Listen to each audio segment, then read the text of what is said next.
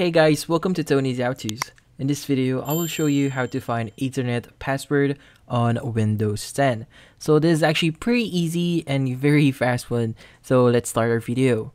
So the first thing that you want to do here is you want to locate your Wi-Fi connection. So your Wi-Fi connection is actually located at the bottom right of your screen. That's where the Wi-Fi signal is usually located. So just right click on it.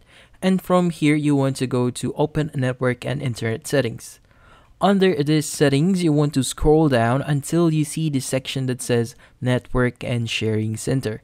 So go ahead and press on that. It's going to open up our control panel here that's under Network and Sharing Center. And from here, you want to click on your Wi-Fi connection that's just underneath the connections option here and just click on it.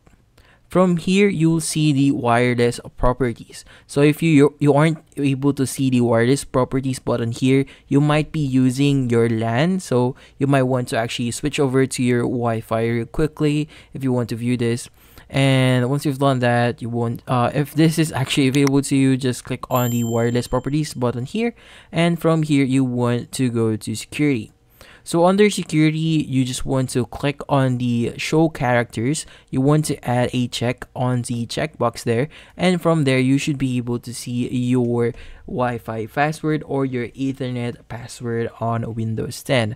So that's basically it. So if you're wondering if you could actually change your password in this UI here, so unfortunately, that is not possible.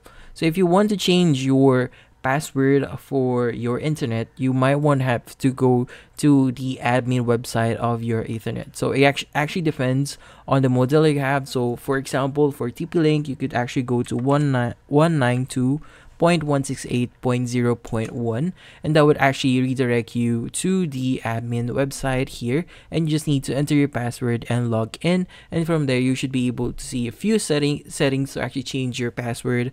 But if you're not sure of that, you could actually contact their support to get assistance on this. So hopefully this video was able to help you, and thank you for watching.